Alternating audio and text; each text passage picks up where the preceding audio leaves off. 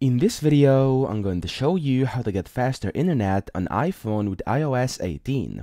So before we begin, make sure to try the first step, which would be to try turning on flight mode and then turning it back off. Now, this may very well speed your internet and kinda refresh all your internet data inside your phone. If that didn't really help, here's the first step we're gonna take.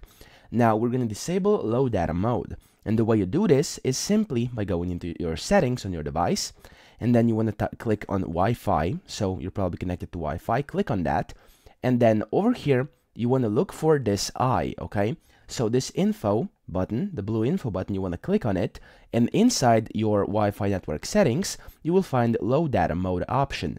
Now over here you want to turn this off, make sure it's gray not green, and that's it. Now the second tip and the second thing we can do is to enable limit IP address tracking.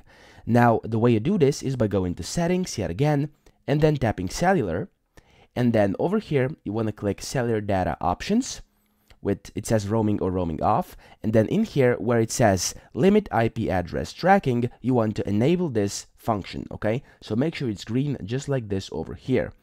The third step would be to disable background app refresh. Now the way you do this is again by going to settings, go into general, and then you want to go to background app refresh and make sure this is off. So you can leave it at Wi-Fi as well. However, I found that if you keep it on off, it gets faster.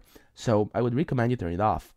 Then number 4 and the fourth step is to turn off personalized ads and analytics. And the way you do this is by going to settings yet again, going to privacy and security, scrolling down until you find the analytics and improvements. And what you then want to do is find this setting, which is share iPhone analytics, and you want to turn this off, so make it gray instead of green. So that's pretty much it. Those are a few tips that will help you get faster internet and speed up your internet on iPhone with iOS 18. I hope this video helped you out, and if it did, please subscribe to the channel and help me out as well.